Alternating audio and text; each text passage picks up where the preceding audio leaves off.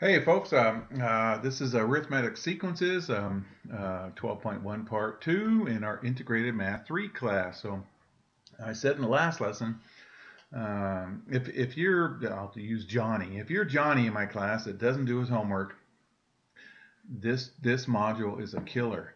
There's just formulas and you got to just do the homework and get used to the formulas and this module is actually pretty easy if you're doing the homework. If you're not doing the homework, it's a killer. I'm just saying, you guys. So if you're that student that doesn't do their homework, it's going to be a brutal test. If you do your homework, it's a pretty easy test, okay? All right, so here's, speaking of formulas, our explicit rule. So when it starts at 0, then it's going to be the first term plus d times n, okay? D is our common difference, okay? When n is greater than or equal to 0, okay? When it starts at 1, then it's just a plus d times n minus 1, okay? And then for n is greater than or equal to 1. Now just think of this. 1 minus 1 is 0. It's the same formula, you guys, okay? All right, so the recursive rules are if it starts at 0, f of n equals, this is the term before that, f of n minus 1 plus whatever d is. Okay, and if it starts at 1, same, and notice this is for n is greater than or equal to 1, okay, which is 1 greater than that. If it starts at 1, then it's n greater than or equal to 2, okay, same formula, okay. All right, so here, let's do some applications. So write a recursive rule and an explicit rule. And then use the rule to answer the question. So Tom begins an exercise routine for 20 minutes each day. Each week he plans to add 5 minutes per day. So plus 5, plus 5, plus 5, plus 5, arithmetic. So for how many weeks will he exercise each day of the 6th week? Now you can figure this out without using the formulas. I'm pretty sure you guys, in fact you can. But I know your teachers would like you to see you use the formulas, and I would like you to see you use the formulas. And so, I mean, if I said the 206th week, well, we'd need to find out the explicit rule. Otherwise, we'd make a total mistake. Okay. So, and I know Tom can't work out that much for on the 206th week unless he's Jack LaLanne. You guys don't know who that is. Google him. So anyways, so let n equal the week number, and then starting with n equals 1 for the first week. So n equals 1 is on the 20 minutes each week, okay? So if we start with n equals 1, here's our explicit rule. Our first term plus d times n minus 1. Our recursive is we start with our first term equals that, and then every additional term is the term before that plus d.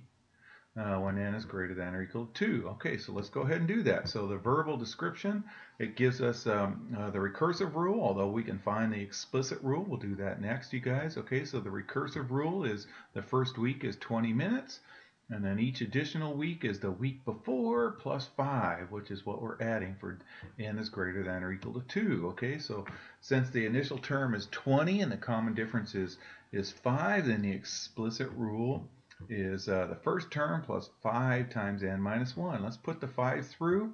So we get that, and then let's go ahead and combine 20 minus 5 is 15. So there's our explicit rule. Now let's answer the question, okay?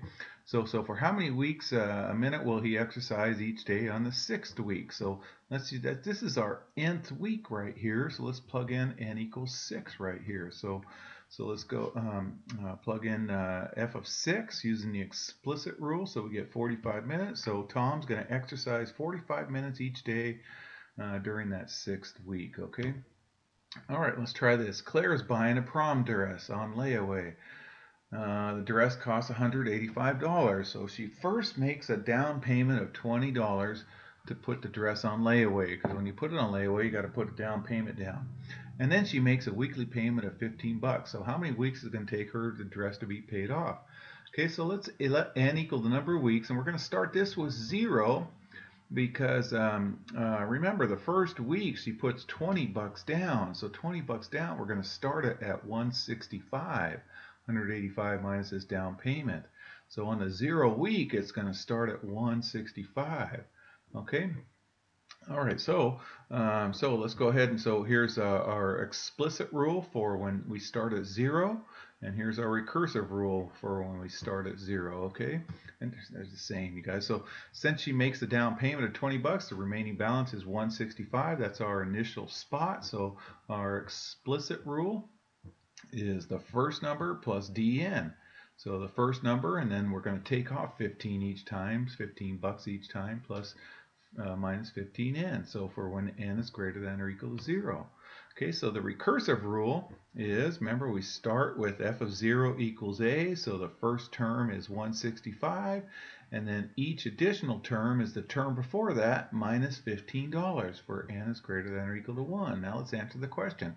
How many weeks is that dress paid off? Okay, so when the dress is paid off, then we're going to owe $0.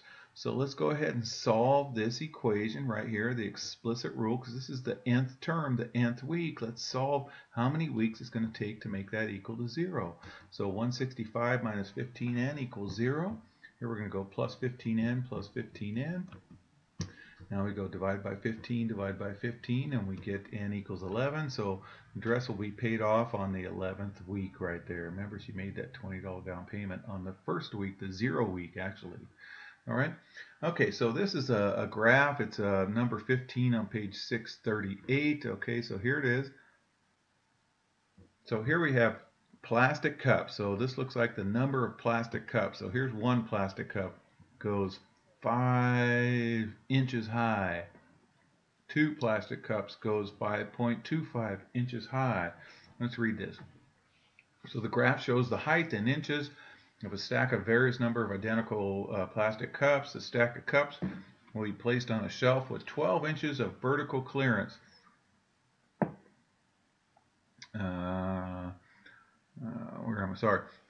With the shelf above. I'm sorry, you guys. So what number of cups can be in the stack without having a tight fit? Okay, will be placed on shelves with 12 inches. Okay. So looks like we need to find out D. We need to find out how much it's going up each time to have, I guess, a safe stack right here, you guys. Okay. So let's go ahead. This first point right here, 1.5, tells us that the initial term is 1 cup is 5 inches high. So this is going to be 2 cups is 5.25 inches high.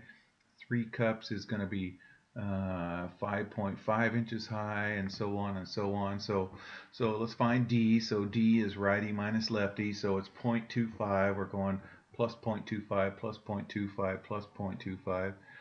So the stacks of cups are going to be placed on a shelf 12 inches high, so it looks like we got to have 0.25 inches clearance on there. So this is our clearance right there, 0.25. So that we're going to use that later. So our explicit rule is the first term plus D times n minus 1. Here's the first term plus D, which is 0.25 times n minus 1. Let's distribute this through.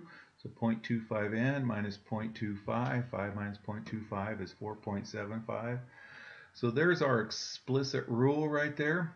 Okay, and then so this says what is the number of cups? So that's going to be, so we're going to solve this to make it on the 12th, to make it 12 inches right there. So it looks like 0.75 is our clearance for safety issues. Okay, so our recursive rule, remember we always write the first term and then f of n equals the term before that plus our d. Okay, so since we started at 1, so it's f of 1 equals 5, and then so we're for n is greater than or equal to 2 right there. Okay, so to avoid a tight fit of 12 inches, the maximum height must be 11.75 inches. Okay, so now we're going ahead and solve this explicit rule right here. So we're going to plug in 12 right here, and then we're going to make it equal to 11.75, and that'll tell us what n is right here, which is how many cups we can do to get us on our 12th thing right there. So we're going to solve that explicit rule for 12 right there, and so 12 means it has to be 11.75 clearance. So we'll go ahead and solve that over here. Okay, so we'll subtract 4.75 from both sides, and we get 9, and then divide, and we get 18. So a stack of 28 cups will fit on the shelf without having a tight fit of the 12 inches right there. All right, hope that makes sense.